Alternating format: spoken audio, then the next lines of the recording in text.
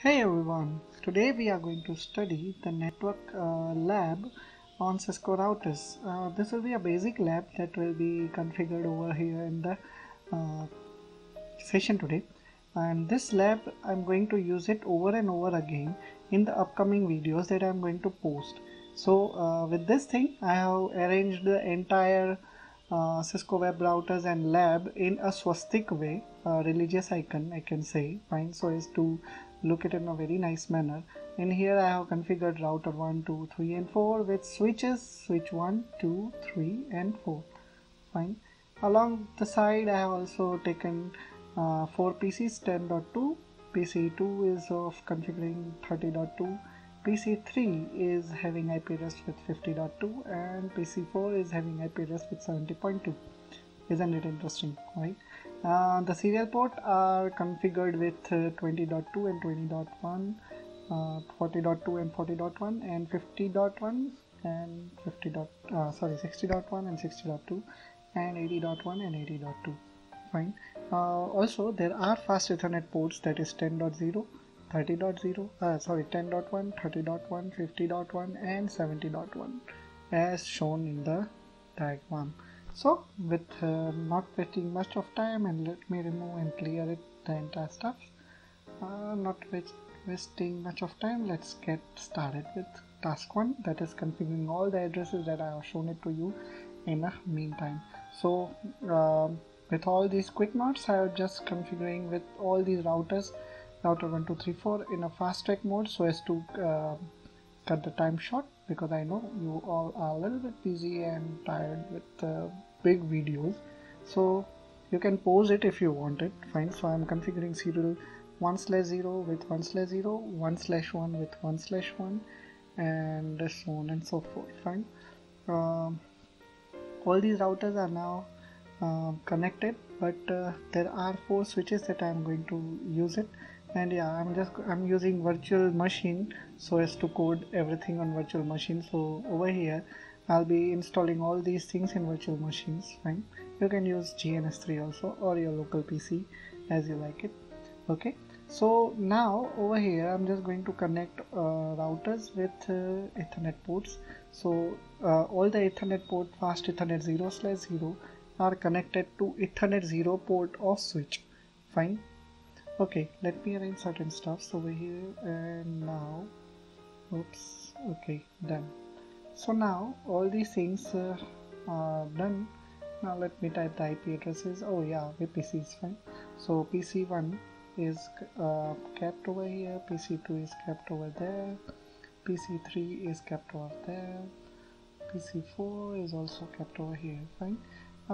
Yes, do not forget to watch the entire video, because the upcoming videos are based on this video, fine. Ethernet port 0 is configured with these things.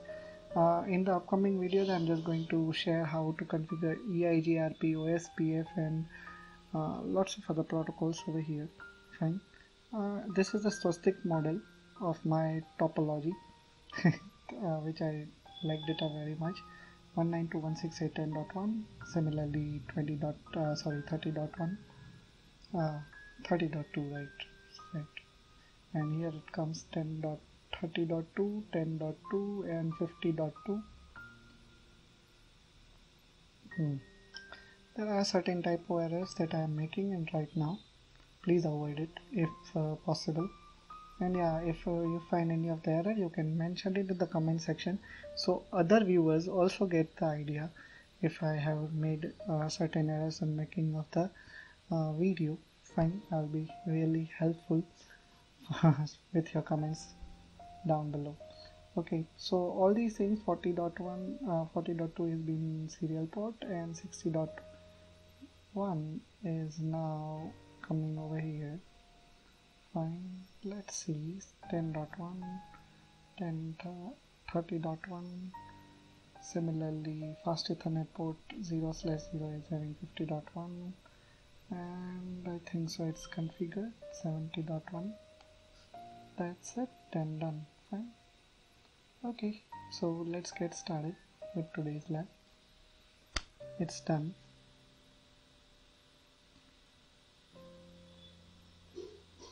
60.1, just forgot it. And now I'm just going to configure 40.2 over here, and 20.2 and 20.1. Let me arrange certain labels. Okay, I think so everything is working fine. So let's plan with this swastik model into the network lab, and let's start with today's session. Great, fine. So working on it, fine.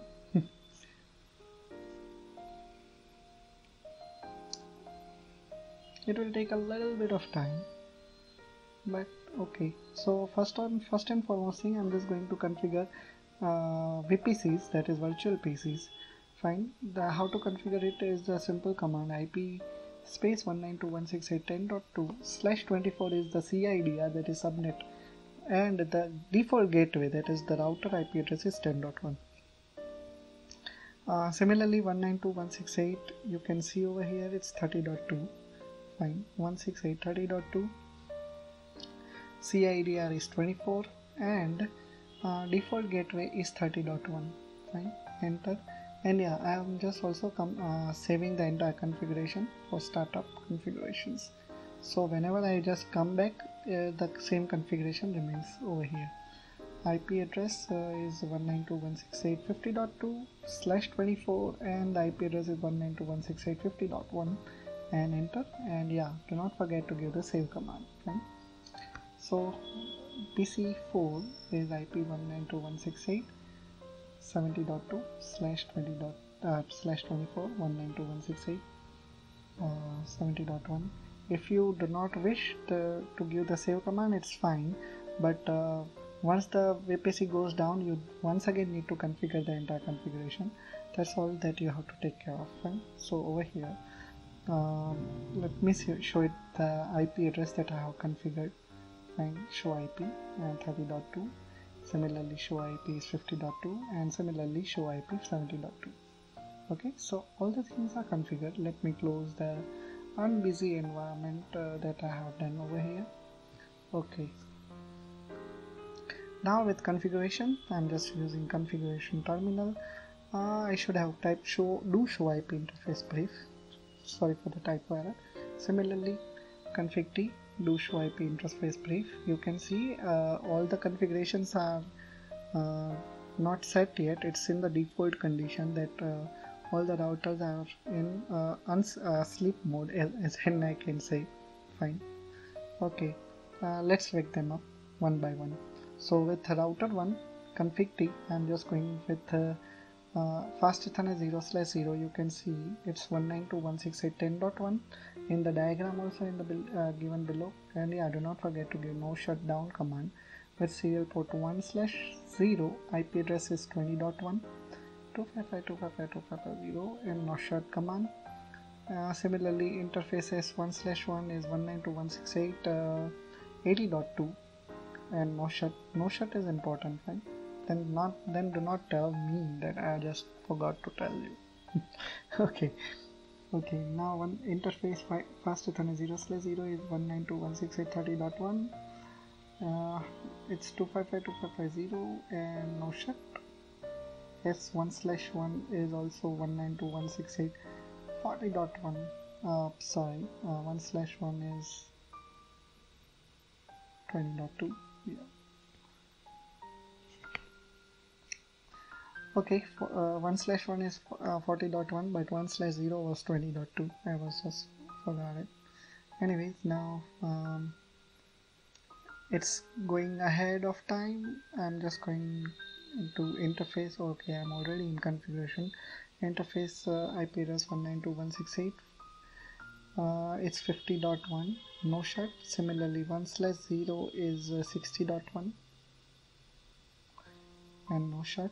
Similarly, 1/1 is 40.2 and no shut. Great, isn't it? Fine. So this is configured. Now we go for router 4. Fast Ethernet 0/0 is 70.1. Similarly, 60.2 goes with S1/0 and 80.1 goes with S1/1, one by one, with no shut command. Whew, it's a lot of typing work I done. Okay, now let's try to figure it out and verify entire stuffs. So the task 2 is for verification, which I'm showing it to you all people over here. Fine. So I'm just going to ping the opposite side of the router, that is the next hop address. I'm just going to type it out. Fine. So let me show it to you all over here. I'm pinging router 1 to 20.2. Similarly from N80.1. Fine. The next hop address you can see. Okay. That's it. And it's done. Fine. It's getting success. Similarly router 2, I'm just going pinging from router 2 to 40.2 and 20.1. okay, you can see it from the diagram, the next hop address, that is 20.1 and 40.2. okay. Oops, I should have commanded do ping, or I should have exited from the configuration mode. Okay, never mind. 192.168.40.2, it's done. It's getting success rate. Okay, so with router 3 I'm just going with 40.1 and 60.2. okay, the next hop address from another router. Okay, so 40. Okay, I'm using looping over here, looping because I'm in the configuration mode, and 60.2. It's done. Fine. Now in the another manner from router 4, let me show it to you in the diagram. Okay, router 4, yeah, router 4 with 60.1 and 80.2. okay, so just looping router 60.1 and 80.2. okay, so it's done. Simple and as easy as it is. 10.1, it's done. But similarly if I go for 30, 50 and 70, it won't ping because it needs some kind of routing algorithm. Fine, I've already posted the static routing, you can see in the card view over here, but I'm also going to post for OSPF, RIP, IGRP, EIGRP and all the protocols one by one in a step-by-step mode, so do not worry. Fine, but this is the basic structure. So some of the steps are successful because they are directly connected, others are not, so they won't get pinged. So now I'm just going to save all the configuration from router 1 to router 4 to startup configuration. So running configuration is saved to the startup configuration over here. Fine. So with this thing I would like to thank you all people to watch my video. Do share, subscribe and like the video, and yeah, if possible do not forget to see the description section below, because I'm also attaching the material for this video also. You can find this material from the description. Thank you a lot. Thank you very much.